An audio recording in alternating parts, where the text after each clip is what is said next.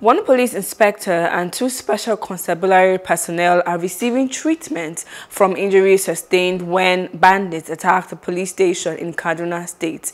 The police say the Baraban Jos Divisional Headquarters was targeted by bandits who came in 3 vehicles. A gun battle between the officers on duty and the bandits led to the attackers fleeing, but 3 officers were injured. The station and armory could not be penetrated, and the incident is still being investigated. Hello, hope you enjoyed the news. Please do subscribe to our YouTube channel and don't forget to hit the notification button so you get notified about fresh news updates.